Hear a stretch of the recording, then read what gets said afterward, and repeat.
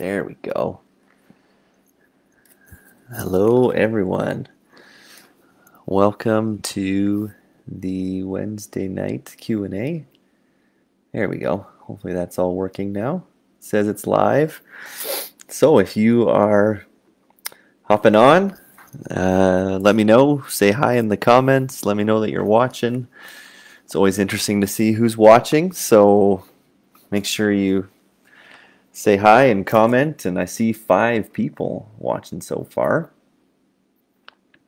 So hopefully you've been having a good week so far.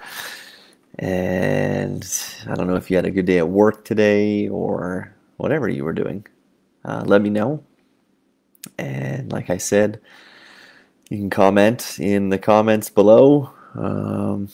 It's always interesting too. Like I know most people are watching from Fort St. John, but it's always interesting. Hello, Maybell, Alan. I don't know if I've ever met you, but it's always interesting to see. Sometimes we have people watching from Tumbler Ridge or Hudson Hope. So even if you want to say, hey, I'm watching from wherever, that's always curious to see.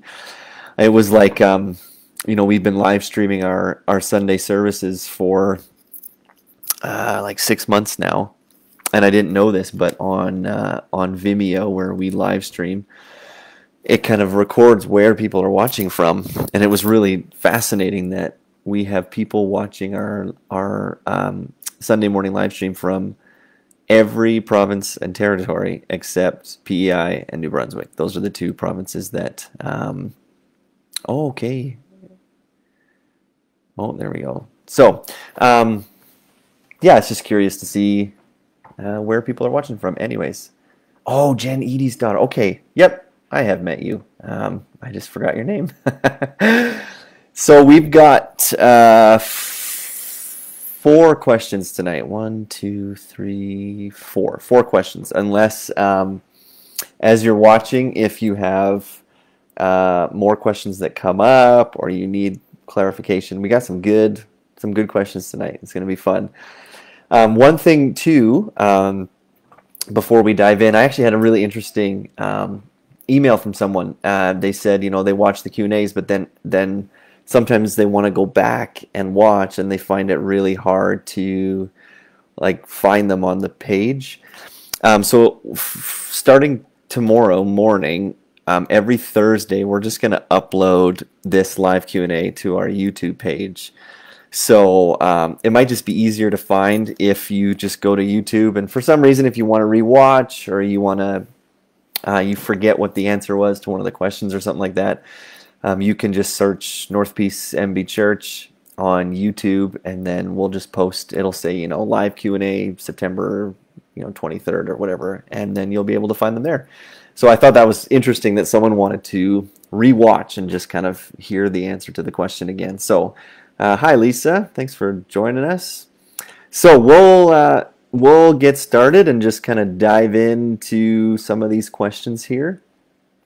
And like I said, as we go along, if you want to weigh in or you have comments or extra questions or something like that, please comment in the comments. That always makes it more fun. Hi, David. Hi, Joni.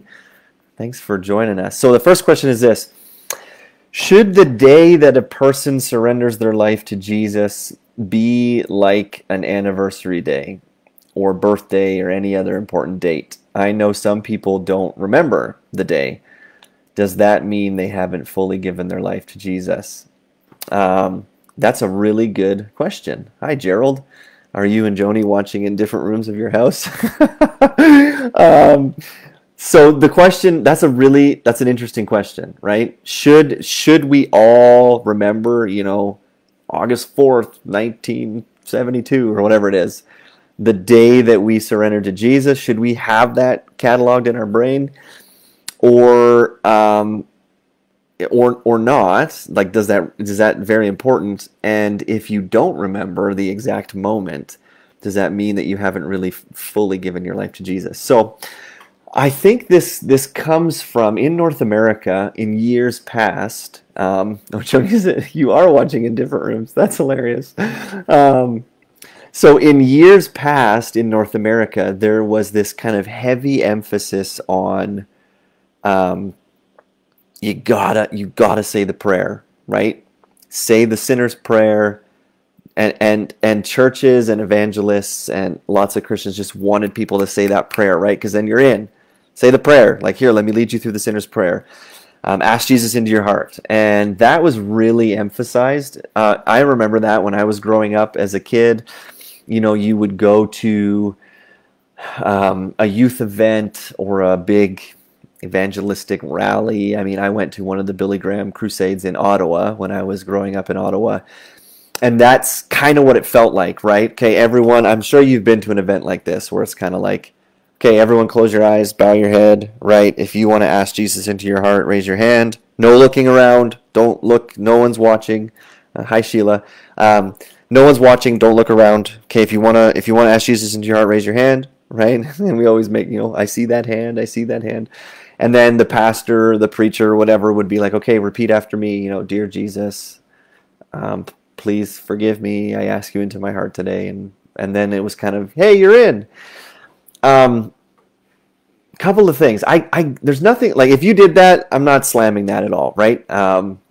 But the whole idea of like the sinner's prayer and asking Jesus into your heart, it's not really found in the Bible anywhere, which I find really interesting. More and more as I study the Bible, I'm learning that lots of what we do in church, or lots of theologies or ideas of whether it's like what we do or who God is not actually found in the Bible. It's come from like tradition or human ideas. So the idea of like a sinner's prayer, hey, just say this prayer and then you're in, that's actually not found anywhere in the Bible at all.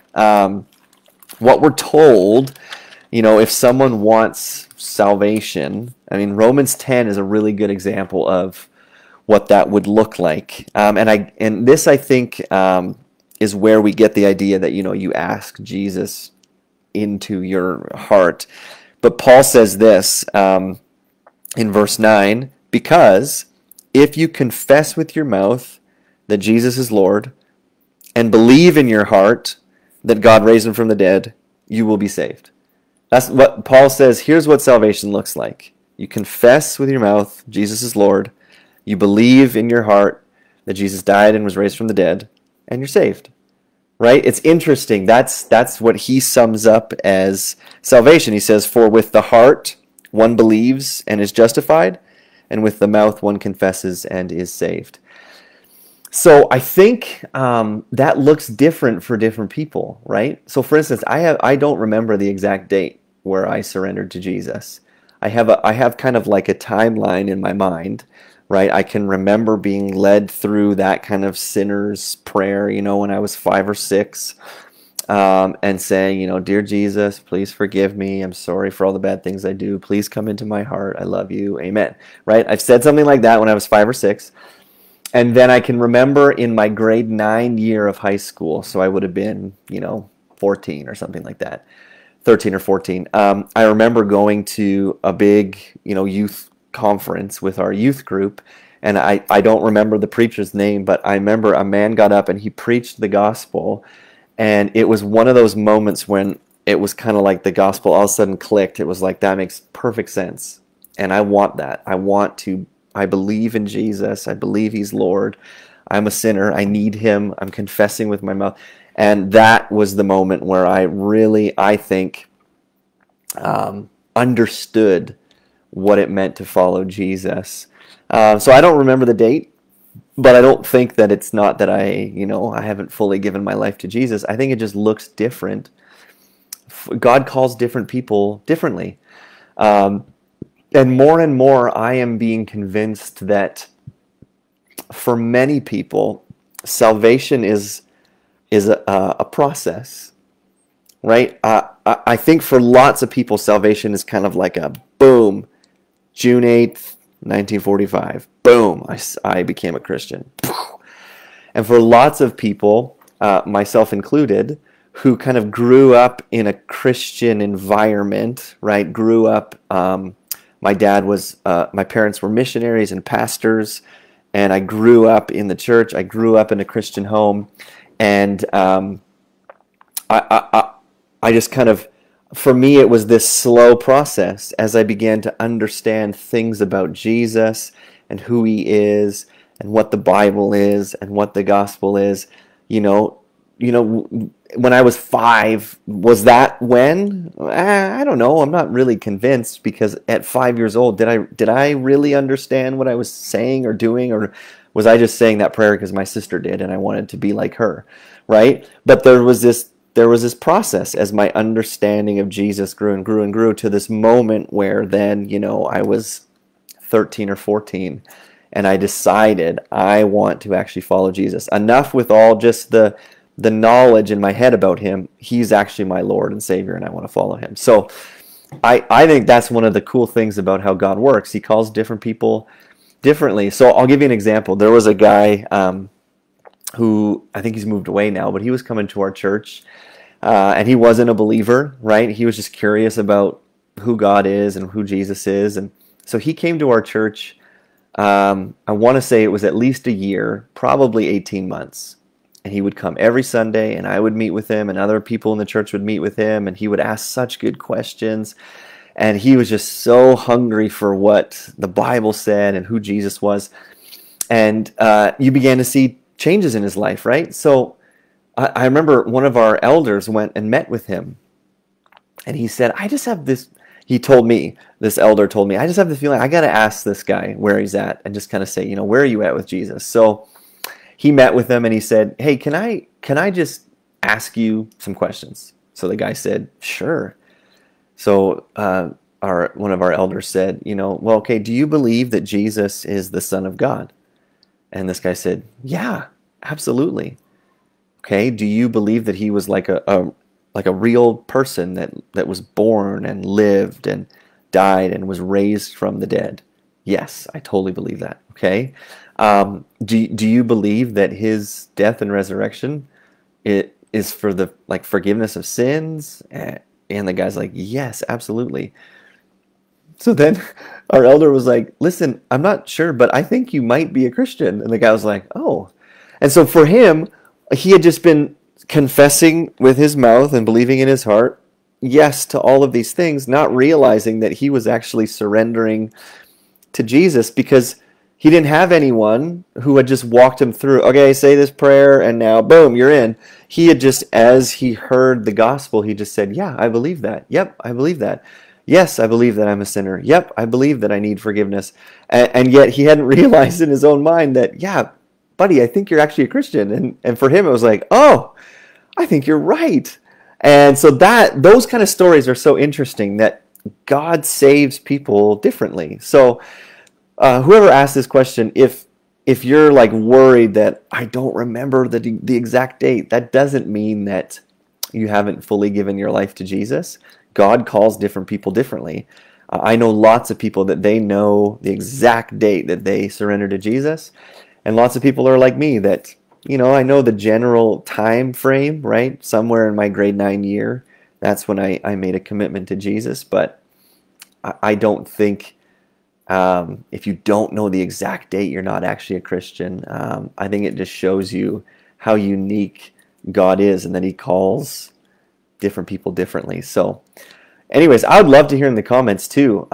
Maybe answer this question in the comments. For you, was it I know the exact date?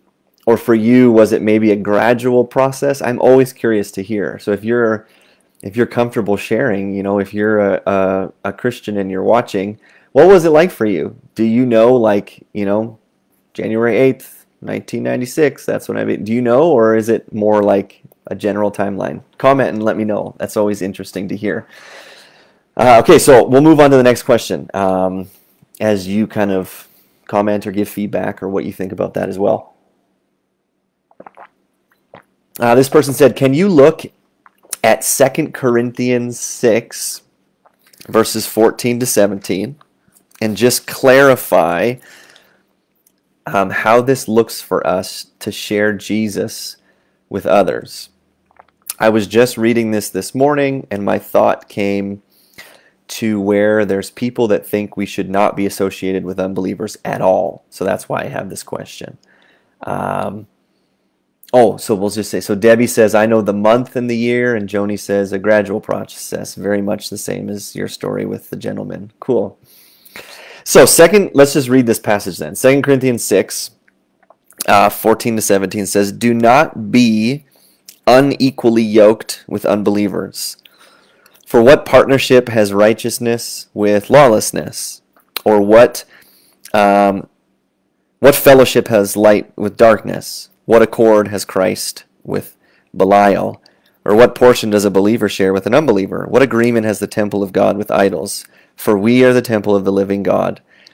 As God said, I will make my dwelling among them and walk among them, and I will be their God, and they shall be my people.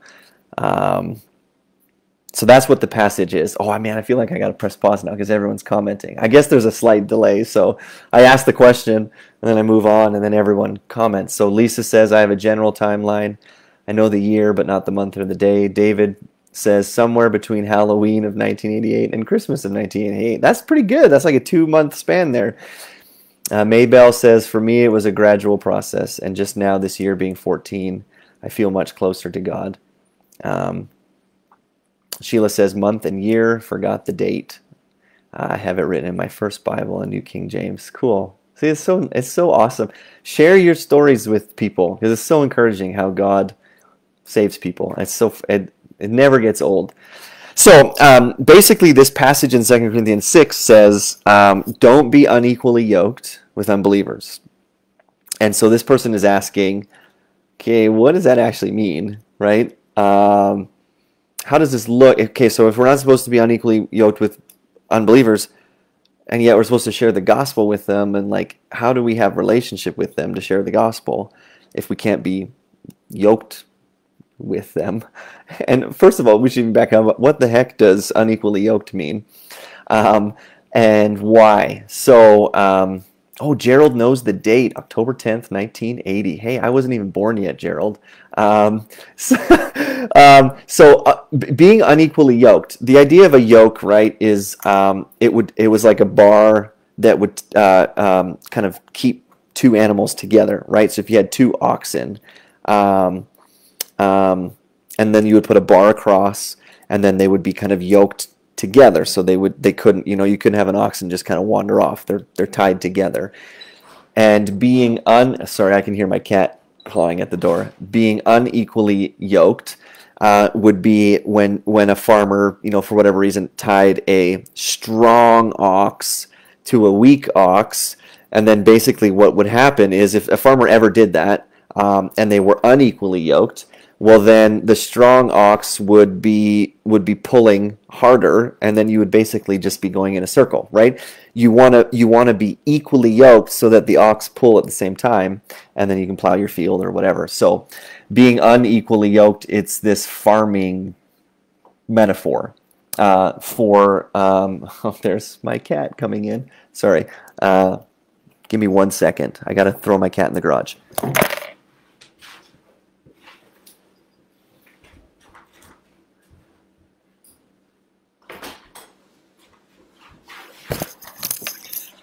My cat can actually open the garage door, so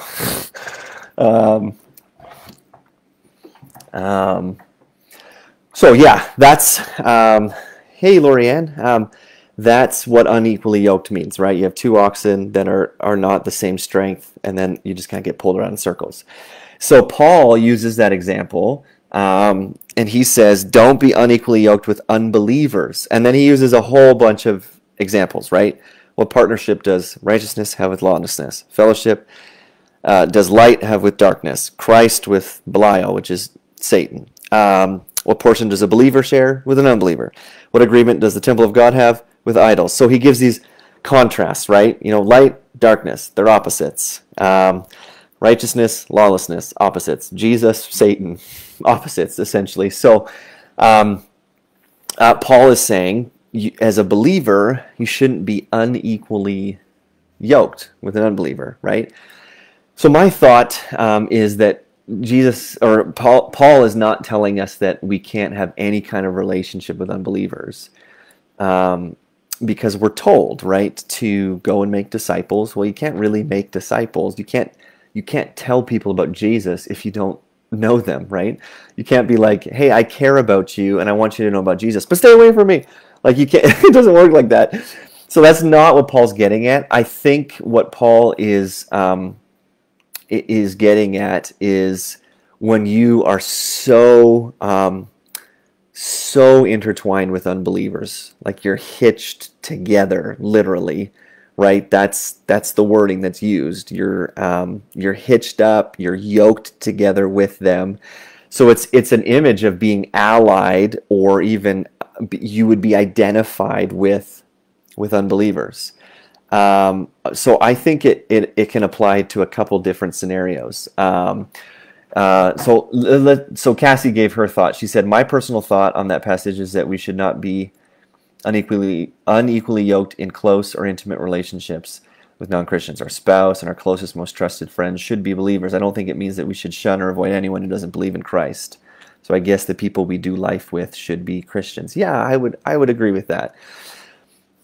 So for instance, you think about the closest intimate human relationship you have, right, is husband and wife. So I believe that Paul would say a believer should not marry an unbeliever, because then you would be unequally yoked. Because you think about the decisions you make about worship and finance and kids. Unbelievers have different priorities than believers do, right? And so you're going to be unequally yoked and kind of spinning in circles if you marry an unbeliever. So here's an example, right? If we've done 15 weddings or so in the past couple of years, and so far it's been either two believers getting married or two unbelievers getting married. But for instance, if a young adult from our church came and said, "Hey, I got engaged, and here's my fiance," and he's not a Christian at all, and I'm claiming to be a Christian, I would say, well, I can't actually marry you because I believe that you shouldn't be in that close of an intimate relationship with someone who doesn't share your faith. Some people have said that this refers maybe to really close business relationships. So if I'm going to go into business with someone, maybe Paul is saying you shouldn't go into business with unbelievers, because again, you think about, not to say that anyone who's an unbeliever has terrible business practices. That's not what I'm saying.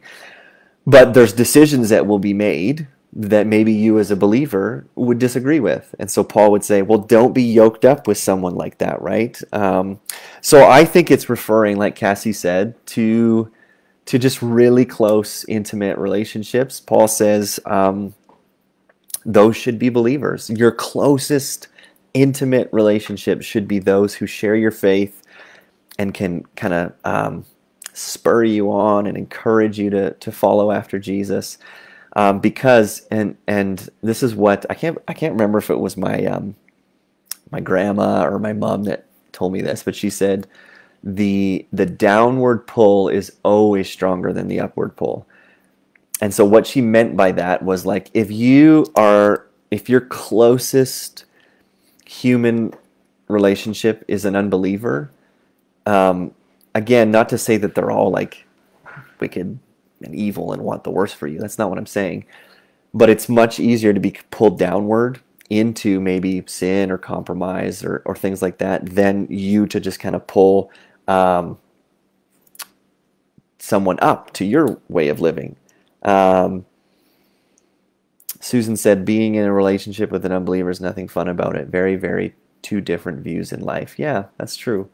So let me give you an example from my youth ministry days. I was a youth pastor for almost 9 years, and I would often have, 17, 18-year-olds who would say, I've got a girlfriend now, or I got a boyfriend now. And it would be someone from our youth group who was a believer wanting to follow Jesus, and they would go, yeah, my boyfriend and girlfriend's not a Christian, but it's okay, right?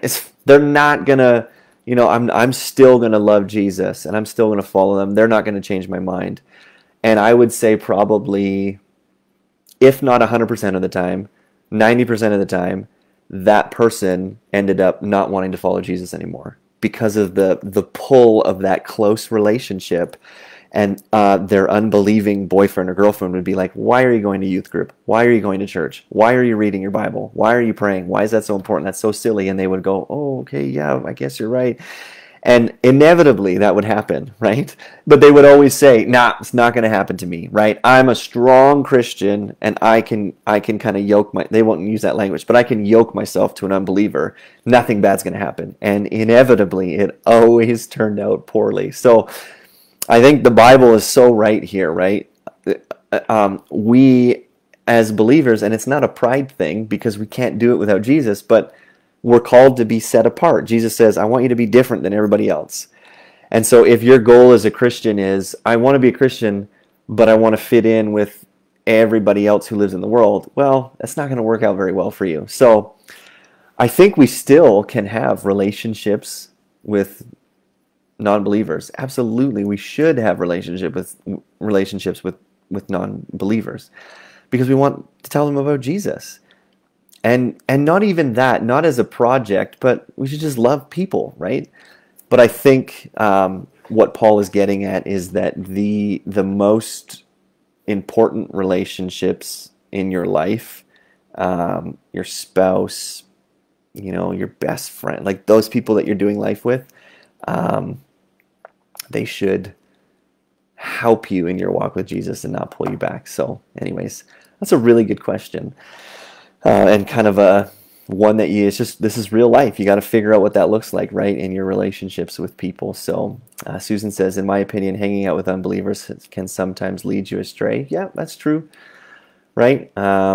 So for instance, I guess it also depends on the person, right? Because there's some Christians that I know, friends of mine, and he used to be massive into the party scene and drugs and alcohol. And when he became a Christian, he had to cut it off, right? I'm cutting all of these friends out of my life now. I can't do it anymore, can't be around it, I'm different now. But I have another friend who it was the opposite. He used to smoke pot and hang out with his friends, and then he became a believer, and he said, this is so real to me. I have to tell my lost friends about that. And so he would go and hang out with them, and he wouldn't do drugs, and he wouldn't, right? He would, and everyone said, why are you so different? Well, it's because of what Jesus has done, and he was able to share the gospel. So I think it also depends on personality, and some people can do that, and some people can't. So anyways, let's move on to the next question. That was a great question. This question I get a lot. Ready? I find Revelation difficult to understand. Join the club. Lots of people are commenting that we're seeing the book of Revelation being lived out currently in some ways. That this ID 2021, chipping our hand as new ID, or the vaccine proof, etc., is the mark of the beast. Can you please offer some biblical insight and clarification on this? Thank you. And then this person said, thank you for an awesome, applicable kick butt sermon yesterday. That's the first time any of my sermons have been called kick butt, but that's great. So, the book of Revelation is difficult to understand. I think it's because we sometimes make it more difficult than it's supposed to be, and we read it how it's not meant to be read. But I agree. Here's why it's confusing. So many people are commenting, oh, this new chip ID or this vaccine thing is the mark of the beast. And just as a fun trivia, do you remember when cell phones and the chips that are in them were considered the mark of the beast? And do you remember when credit cards had chips in them and everyone freaked out that it was the mark of the beast? So this is not new, right? Anytime any kind of new technology comes out, I'll be nice, but Christians, I was going to say crazy Christians, freak out and say, don't do it, it's the mark of the beast, and then give it time, and it's like, oh, okay, it's not that at all. So this is not new, right? This idea of a chip, or they're tracking us, anybody with a phone is being tracked. So, but this person is asking, can you clarify? Because you're right. I mean, you have people who are saying, this certain thing is this scroll, and this certain thing is the second bowl in the book of Revelation. Now, here's here's what I would give as insight and clarification. The book of Revelation is not a crystal ball, and the book of Revelation is not even a step-by-step roadmap of how the end will happen. It's just not. It's not meant to be read that way. It's not the way that it was written. And unfortunately, because of, really, if we're honest, the Left Behind books and that whole theology about the rapture and the 7-year tribulation and this and that and the Antichrist and the beast and the mark of the beast and all that stuff, and it's been popularized by the Left Behind books, which are terrible books. They're awful books. We think that the book of Revelation is a step-by-step, this happens, then this happens, then this happens, then this happens, and then Jesus comes back and everybody is happy at the end. The book of Revelation is not meant to be read that way. It is not a step-by-step guide about how everything ends. It's not a crystal ball. It's not how you're supposed to read that book. The book of Revelation is apocalyptic literature, and apocalyptic literature is not meant to be read like that. If you read any other apocalyptic literature, it's never meant to be read like that.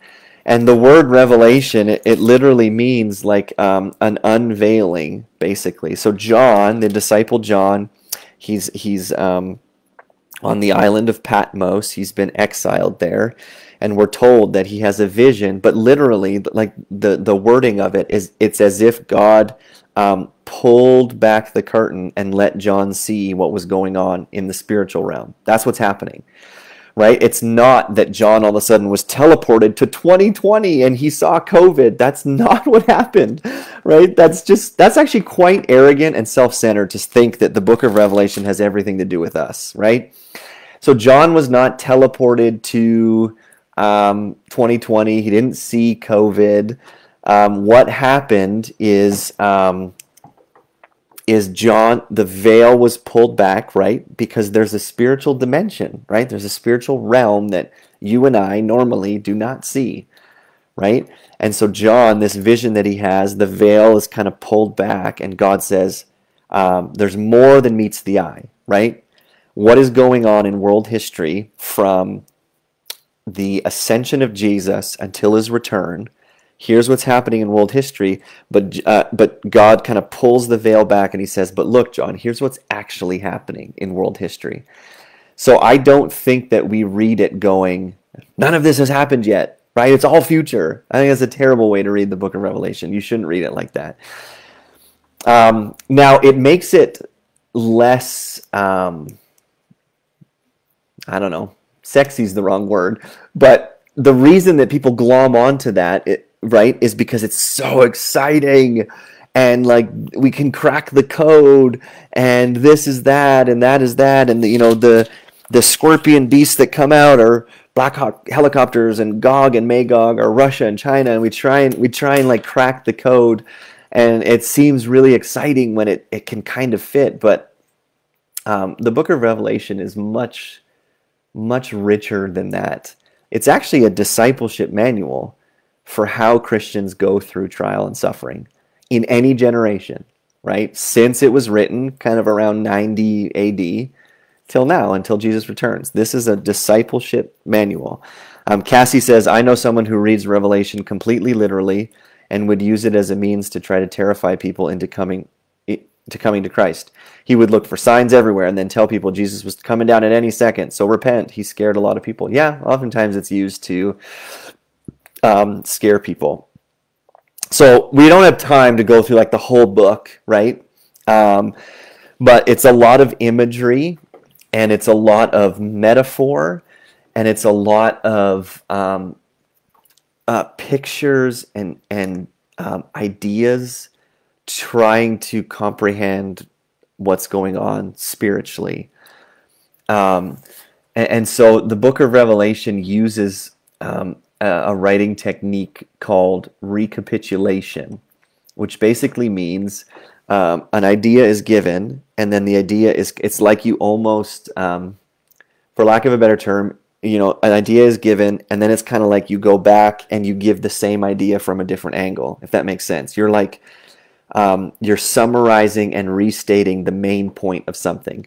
So just really briefly, if you just would read straight through the book of Revelation and assume this is all chronological, what you see is 7 seals are opened, then you see 7 trumpets are blasted, and then you see some other stuff happen, first beast, second beast, and then 7 bowls are poured out. And so lots of people think, well, there's 21 things that happen, right? 7 seals, 7 trumpets, 7 bowls, and then this last big battle. But actually, the book of Revelation, the way it's written, is that those are different viewpoints of the exact same thing, right? So 7 seals, it's a viewpoint of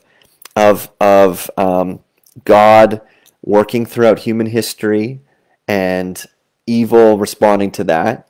And then the book, and this is maybe nerdy technical jargon that you're like, I don't care about this, but it's really interesting. And then the book recapitulates, and then it shows us the exact same thing from a different angle of 7 trumpets. And here's the exact same thing that's happening. Human history and how people hate God and how believers are called to kind of suffer through until the end. And then the book recapitulates, so let's look at it from a different angle, and it talks about the 7 bowls of God's wrath. So I think that's actually a really faithful way to read the book of Revelation. It's not chronological. It jumps around in history, and remember, John is writing to real Christians in AD 90, and he's writing this book to them, and they're going through what? Suffering, pain, persecution, and God is reminding his church, hey, you're going to experience this. This is what's going on, and God wins in the end. Be faithful until the end. That's the overwhelming message of Revelation. Be faithful till the end. Be faithful to the end. Jesus is going to win. Be faithful to the end. So I think it's really sloppy, if I could say that, to try and read it all literally and chronologically, and now we're waiting for some literal Antichrist to come, one person, this world figure, and we're waiting for a literal chip in our arms, the mark of the beast. The mark of the beast, if you read it, it's just interesting. It's a mark, someone who is aligning themselves with Satan. Joni says, so John's using different illustrations in hopes that the people won't understand. I kind of. See, apocalyptic literature is really interesting because these are visions that John's seeing, and he's just writing down what he sees. But I think, yeah, you could say that. Here's a different vantage point of what I'm trying to communicate to you. So yes, I would say my belief is that, yes, John could be, or rather, God is showing John different vantage points of the same things throughout human history because it helps us understand, right? We're by nature, we're like that. Sometimes you need, sorry, my mind's kind of all over the place. If you would think of a diamond, right? If you would look at a diamond straight on, it looks a certain way. And yet, if I kind of turn the diamond a little bit, and the light catches it differently from this side, and it looks different. It's the same diamond, right? It's the same object, but how I turn and look at it, wow, okay, I never noticed that part before when the light hits it from this way. And if I hold it kind of up, can you see the markings underneath? So I think that's what's happening with this vision. John sees a vision of how God works throughout human history and how humanity rebels and nations that hate God, right, represented by Babylon in Revelation 18. And then it's almost like John, God tilts the diamond a bit. That's a bad illustration, but he kind of tilts it a bit, and then John sees the same thing from it. Okay, it's 7 trumpets. Interesting. So I'm going to write down what I see about. So that's my view of the book. And so the mark of the beast is people who, I don't think that it's a literal mark, because earlier on we're told that God marks his followers, right? And we don't have a literal mark, right? So why is, the Holy Spirit is our mark. We're sealed with the Holy Spirit. And so that's what that means. But then why do we think, well, the mark of the beast is a literal mark? Well, why is it? And our mark as followers isn't literal. It's the Holy Spirit. So you have to be really careful how you interpret the signs in this book. I think the mark of the beast is anyone who willingly says, I'm going to follow the systems and patterns and structures of the world and of Satan willingly. And it's interesting. It says that no one can buy or sell unless he has the mark. And that's why people are freaking out about all these things. But did you know, actually, in the time that this was written, there were, in almost every ancient city, there were what were called trade guilds. And so if I was a blacksmith, if I wanted to actually do business, I had to be a part of a trade guild. And the trade guilds were very closely connected to worship of false gods. So you read, you have to take the mark so that you can buy or sell. And if you don't have the mark, you can't buy or sell. That's the trade guilds. That would be the modern day equivalent, or that would be, the ancient equivalent of the mark of the beast. Because Christians would go, well, no, I can't join a trade guild. I can't willingly worship something other than Jesus. So now I can't buy or sell. So there you go. There's the mark of the beast. They refuse to take the mark of the beast, right? So it's just, I would encourage you to wrestle with kind of how we were raised and brought up, and wrestle with that, with what the text actually says and actual world history. It's really fascinating, because I believe that the mark of the beast has been there throughout history. It's not some future final thing that finally we have chips implanted in our arms. Anytime anyone has ever said, I'm going to willingly subject myself to Satan or the world, you've taken the mark of the beast then, right?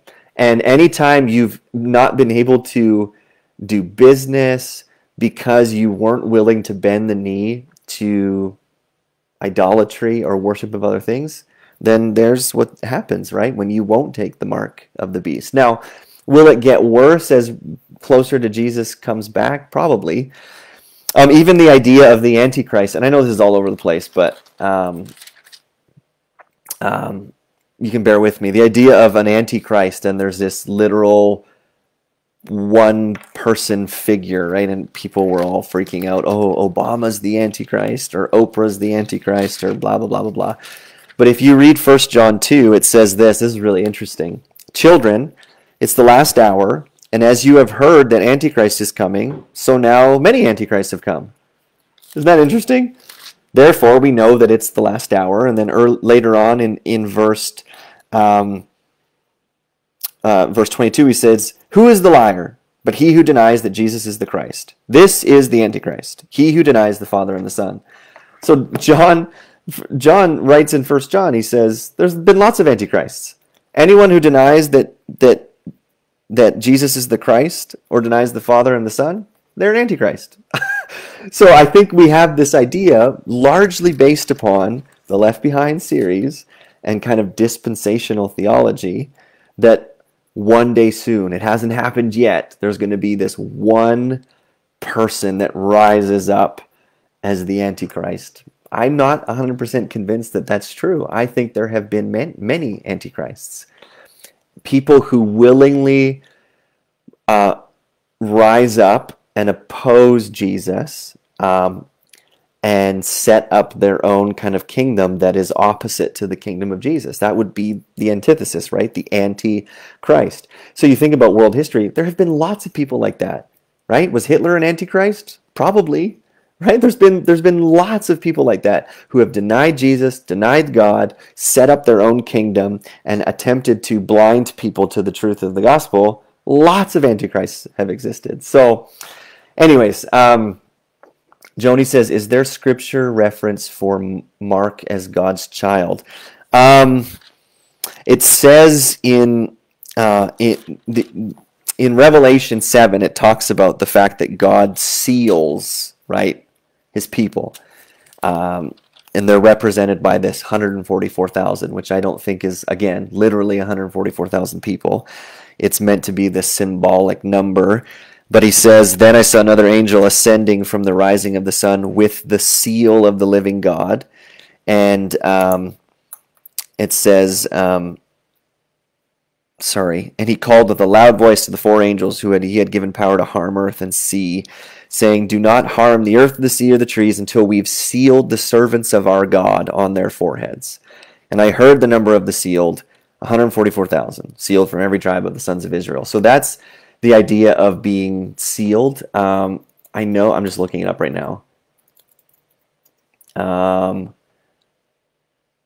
There we go. Because I know other verses that talk about being sealed with the Holy Spirit, or the fact that the Holy Spirit is kind of like a deposit, a marking on us kind of thing. 2 Corinthians 1 says, now he who establishes us with you in Christ and anointed us is God, who also sealed us and gave us the Holy Spirit. So there's another passage about God sealing his people, marking them, sealing. It's meant to be the picture of, if back in the day they would have the emperor's seal, right? They would put wax, and then the emperor would put his ring in the wax and kind of seal. That was his seal. So it literally means mark. I marked, I sealed. So I would encourage you to look up different Bible verses about the Holy Spirit is our seal. So anyways, we could go on and on and on about Revelation. It's actually one of my favorite books of the Bible. It's very fascinating and encouraging.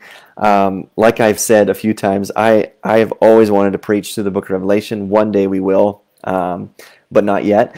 But I think many people's view, and my own view before I began to kind of dig in, was just wrong about what this book is about. So super fascinating stuff. A book that I'll recommend if you are a reader and you love to read, a great book on the book of Revelation is by Darrell Johnson, and it's called Discipleship on the Edge.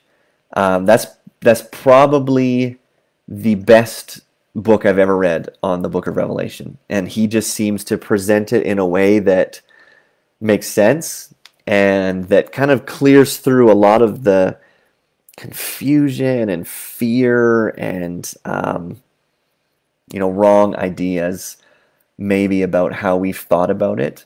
And I would encourage you too, lots of people also include in their belief of the end times, Matthew 24.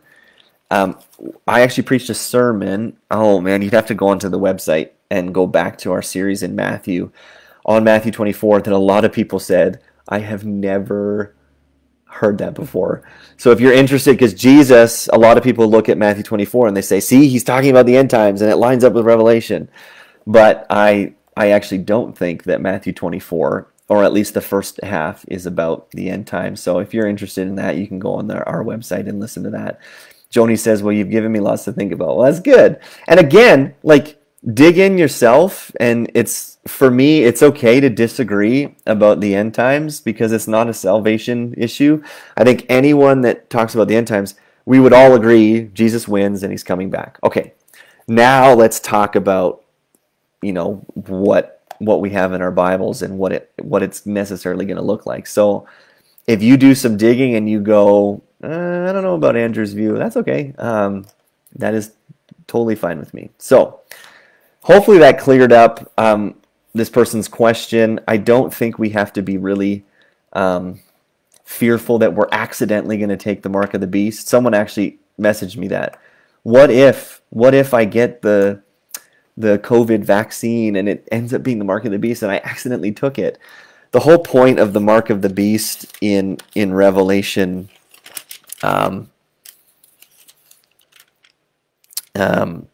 Revelation 13 is that no one accidentally gets marked, right? It's people who are willingly deciding, I'm rejecting Jesus and I want to follow the systems and structures of the world. So again, like Christians, we freaked out when credit cards had chips in them. right? The little, so you can tap, right, the chip. And I remember I had Christian friends that were freaking out about that. I can't get a credit card with that or a debit card because that's the mark of the beast. No, it's not, right? Because you're not going to accidentally get marked as a hater of Jesus. You're not going to accidentally do that. People who take the mark of the beast willingly hate Jesus. So I don't think that it's a vaccine. I don't think that it's a, if you're a follower of Jesus and you love Jesus, I don't think you actually have to worry about accidentally taking it, because that's not really what the text says. It's people who are willingly following the beast, and those who are deceived by that. So Emily said Ephesians 1:13, marked with the seal of the Holy Spirit. Thanks. That's another great passage. Okay, last question. So this person asked, what are some important questions for a young man in a dating relationship to ask his girlfriend from a biblical perspective? That's a great question. And I would love people to comment too. I don't know if this young man is watching, or if, yeah, it sounds like it's a young man who asked this question. But please mark in the comments, what are some good questions for a young man to ask his girlfriend from a biblical perspective? Now, you don't want to like have a job interview on your first date, right? Where you're like, all right, I have 25 questions based on, here's some theological questions for our first date, right? Maybe you don't do that. But I think there are some really good questions that you can ask someone, right? Like, who is Jesus? I think that's a fantastic question to ask someone. Because I think more and more in our day and age, to ask someone like, oh, do you believe in God? Or are you a Christian? More and more that just means less and less, right? Because lots of people would say, sure, I believe in God. Or lots of people, even the title Christian, lots of people would just think, yeah, sure, I'm a Christian. So I think a really important question to ask would be, hey, from your point of view, who is Jesus? And see how they answer, right? Because if someone says, yeah, he was a really great guy, he taught some good things, well, I don't know if they're necessarily a Christ follower. Ideally, you would look for someone who says, well, Jesus is the Son of God, right? And he was crucified and resurrected for the forgiveness of sins, or whatever, right? However they word it. But I would say anyone, so here's a question, so I think about my daughters, and they're only 7 and 5, but one day they're going to start dating. And here are the two things I care about. Or actually, the most important thing I care about, any guy that they bring home, who is Jesus? Do you love Jesus? I could care less how much money you make. I could care less, what your job is. I could care less what you look like, right?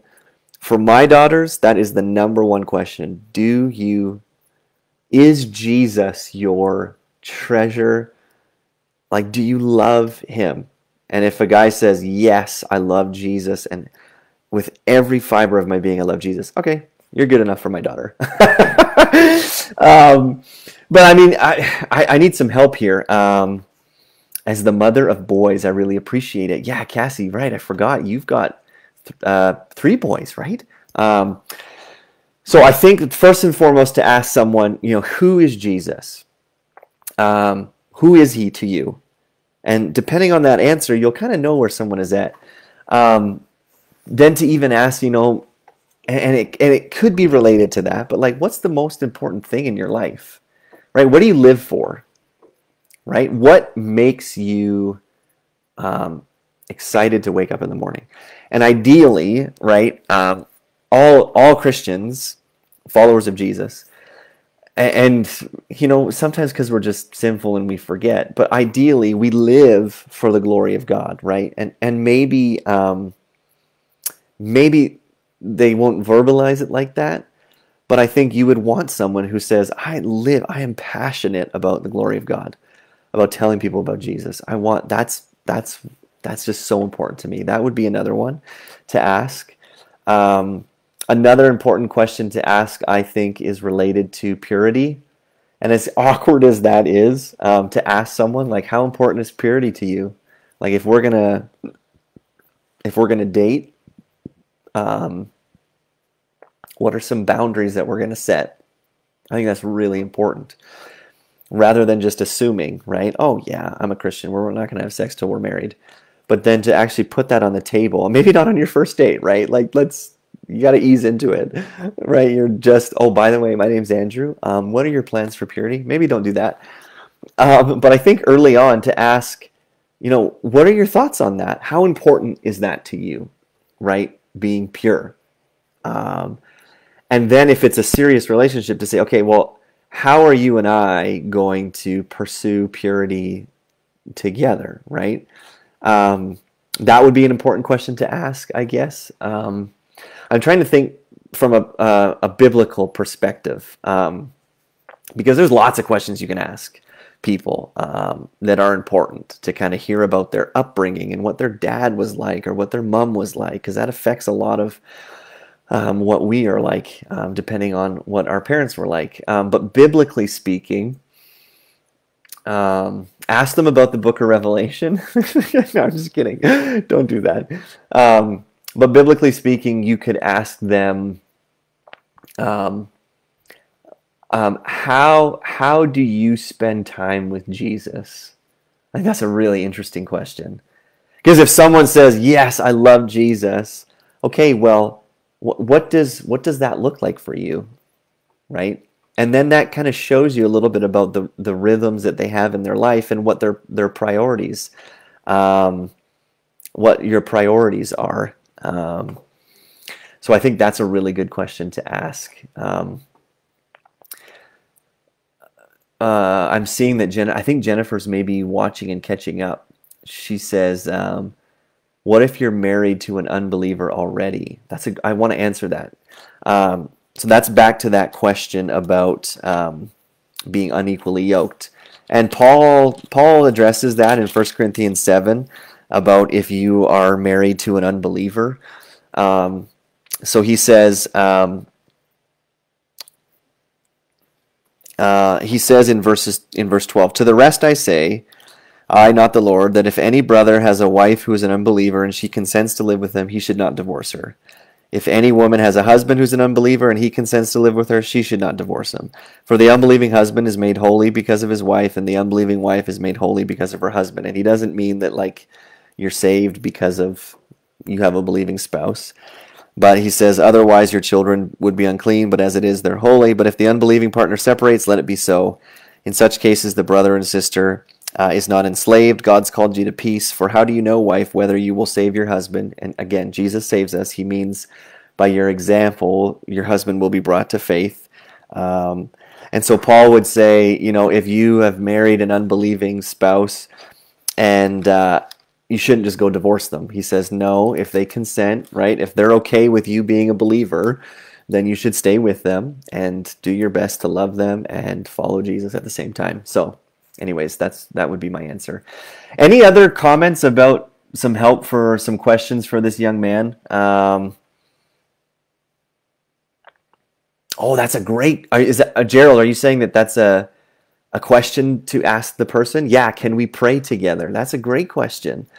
Oh, and so yeah, as I was saying, ask them about how they spend time with Jesus. Like, what does it look like for your time in the Word and prayer? Just walk me through what that looks like. I'm so curious to know how you grow in your own walk with Jesus. I think asking a girlfriend or a boyfriend as you're dating, hey, would you mind if we pray together? And to see their reaction, because ideally they would go, yes, I would love to pray with you. I think that's a good thing. That's a great question to ask. So those are some ideas, right? Who is Jesus? What is your passion in life? What do you live for? And hopefully it's connected to the glory of God. How important is purity to you? And what would that look like in our relationship? as we pursue Jesus together. And then, what does your time with Jesus look like? And can we actually pray together and maybe encourage one another in that way? Those are some really good questions to ask. So that's the end of our questions. Emily said financial questions help to discern values and priorities. Yeah, that's very true. To ask, where do you spend your money? That's a really good question to ask. So hopefully that gives whoever wrote that question some ideas for maybe questions to ask the person that you're interested in. That's really exciting. So hopefully that's been helpful. Like I said, every Thursday morning, we're going to post these live Q&A videos to our YouTube account as well, just in case you want to, quickly go back and find a question that you want to re-listen to or something like that. So I know sometimes it's hard on Facebook because you have to scroll through to get to the live Q&A. So we'll just post these on our YouTube account every Thursday morning. So hopefully that's been helpful and interesting to you. And my hope is that it kind of pushes you maybe to study a little bit on your own. As always, send more questions in. I love it.